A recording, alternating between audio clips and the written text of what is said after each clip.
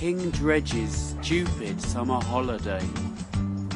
One cloudy morning, King Dredge were very bored.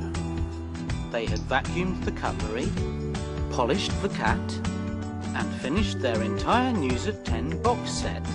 I know what to do, Exclaimed King. let's go on holiday. What a good idea! Agreed Dredge.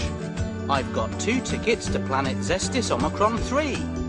It'll make a nice change from Frinton.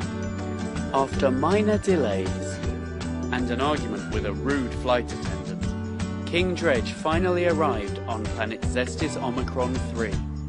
They found, to their great surprise, that they had turned up in the middle of an intergalactic war. Oh dear! Yelped King. Our low-cost travel insurance won't cover loss of personal belongings in this instance.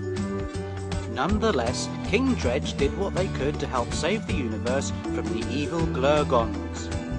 When the battle was over, they were both very tired and very, very hungry.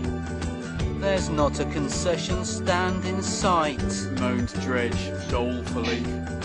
Next year we're going back to Frinton as usual, I agree. whimpered Andy with a tired grin.